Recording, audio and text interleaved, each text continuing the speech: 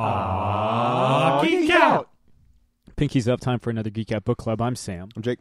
This week we're going to be talking about X-Men Grand Design. Woo-wee! Yeah. By Ed Piskor. Ed's book comes out on Wednesday, December 20th, out in comic book stores everywhere and Comixology. That's right. Ask me what I thought of it. Jake, what did you think of the book? Oh, well, since you asked, it's a goddamn masterpiece. It really is. I mean, A triumph. it's a fucking masterpiece, man. Like Barry Windsor Smith's the hell out of it.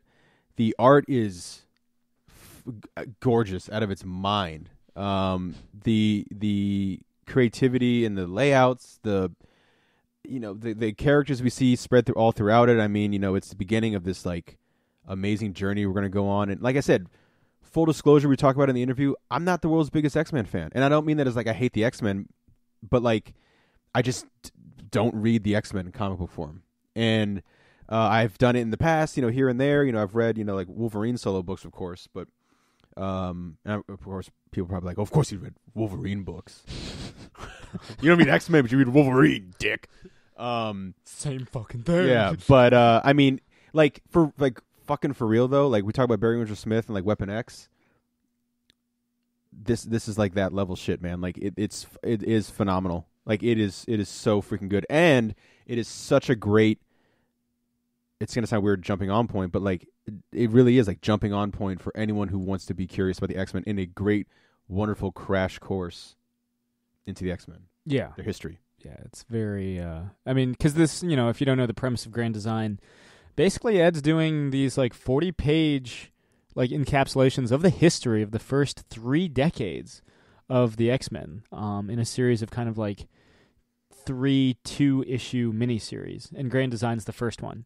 And this first issue, of course, covers their origins really as far back as the origins of mutants in the entire Marvel universe through, the debut of the X-Men in the 60s. I love those suits.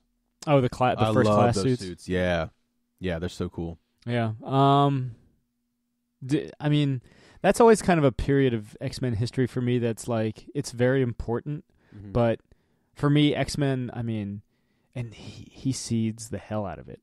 Mm-hmm. He seeds it for the classic period. Sure. That's yeah.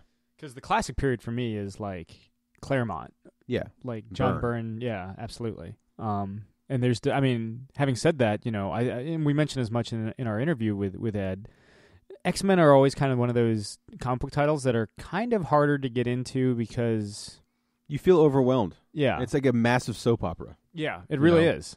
Decades long at this point. But then, if you really stop and think about it, you could say that about any long living character. Now, maybe it's easier when it comes to this is a Batman or Spider-Man because it's a single character, the big supporting cast. This one, it's who's on the team?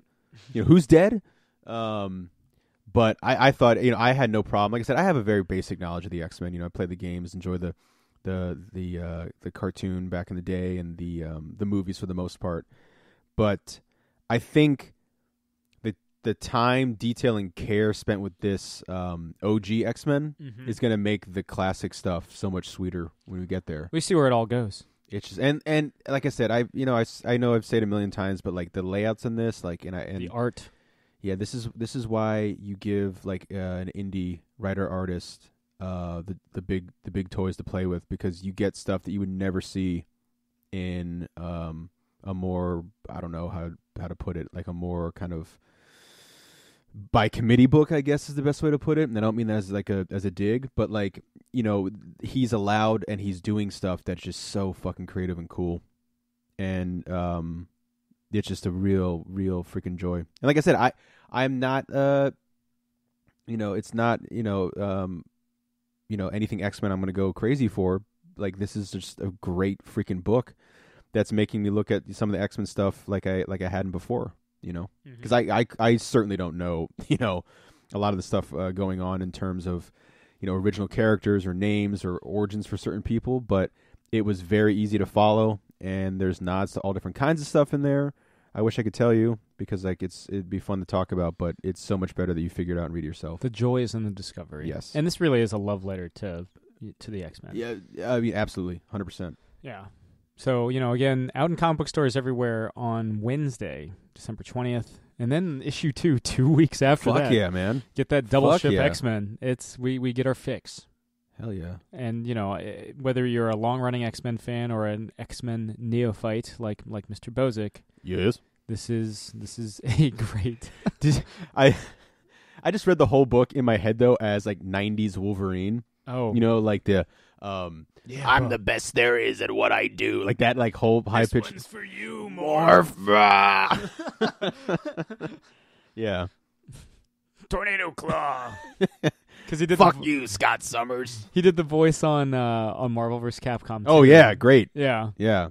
Berserker Barrage. Yeah, it was kind of. Stephen Bloom is my voice of Wolverine. Yeah. He did it on the Ultimate Alliance games, and he did it on Marvel vs. Capcom 3. Yeah, his voice is great too. Yeah, he's got a good one for it. Anyway, again, read it in your favorite X-Men character's voice. Yeah, James Marsden. Yes. Alan Cummings' German accent. Yes. From X-Men 2. Yes. Toad. Ray Park. Yeah. We love Ray Park. Don't you people ever die? Yeah. Read it as Halle Berry's Storm in the first movie, the second movie, or the third movie. Yeah. Because they're the first two are definitely the most different. Yeah. Where she's got the accent. She's got the accent in the first one, the second one she's like, no, I'm not. Yeah. No. Not fucking with this. No. Not fucking with this. Yeah. But anyway, fuck with this. Yeah, fuck with this. Out December 20th. This has been another Geek Out Book Club. I'm Sam. I'm Jake. Keep reading. This has been another Geek Out production. If you enjoyed what you heard, hey, we've got a special episode every Friday. Of course, there's the usual catching up show every Wednesday. And you get book club episodes just about every Tuesday these days. Thanks for listening.